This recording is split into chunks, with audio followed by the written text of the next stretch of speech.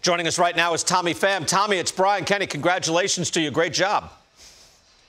Thank you, Brian. Yes, Tommy, tell me, what did you see with Kershaw? Kershaw's a Hall of Fame pitcher, man. I heard you guys talking about what he did so bad instead of what we did so good. We came out, we executed our game plan, and when things go according to plan, it's a beautiful feeling. All right, what was the plan then? What was your plan of attack? Man, I can't give you guys all the secrets. You just beat him. You just played him. What was it? Yeah, man, but we're probably gonna have to face him again, next year or in the future. So I'll leave it at that. All right. You gotta have your competitive advantage. Pham, it's Cam Maven here. Great night tonight, man. Excited to see what you're able to do. But I want you to talk about, you come over to this young athletic team. I always talk about you bring a fighting will that I think really has sparked and propelled this team. What do you think you brought to this clubhouse that's really going to help them, kind of quiet some of the naysayers, so to speak? First of all, what's up, my guy? My guy. My dog. But, I just came over here, man, and just continue to do what I do. I show up, I prepare. I try to make sure I'm ready to perform at a high level and help the team win. And guys over here, they just, when they see, we don't have too many guys with service time, but when they see a guy like me day in and day out taking BP, going out there for early work, it really sets the tone.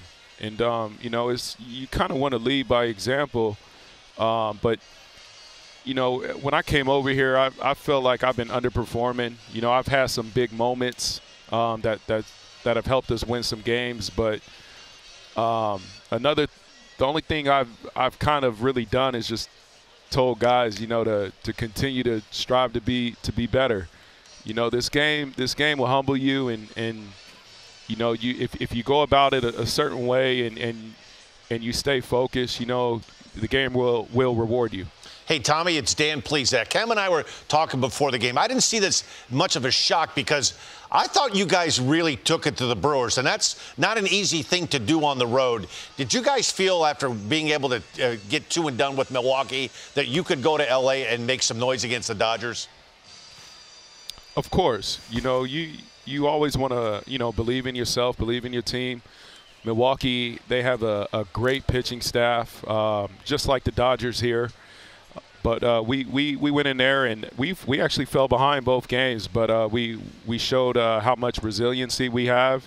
We showed how well we fight, and it's something that we're gonna have to bring here. The good thing about today is we jumped out in front, and Merrill Kelly was rolling for us, man. When you jump out with a big lead like that, and your starting pitcher gets on cruise control, it makes everything easy. Hey, Tom, I can't help but ask, 3 100-win teams lost today. Last year, a couple of 100-win teams also got dropped in their opening round. How much does it help playing and being battle-tested through that week in the wild card round?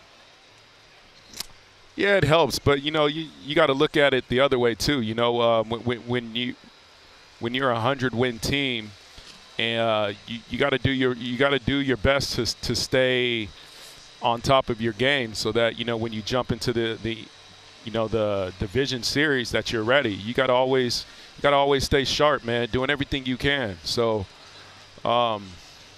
rest is good, don't get me wrong. This is that time of year where pitchers might need a day, especially bullpen guys, but you just got to be a pro, stay sharp, go in there and take live at bats, do whatever you can. So, you look at it like, the days off is getting to these teams that in the division series, but, do what you can to stay sharp. All right. Tommy, outstanding season again. We saw you closely with the Mets, showed a lot of fight with this club now, and you're in the playoffs and off to a great start so far. Congratulations and best of luck rest of the way. Thank you, guys.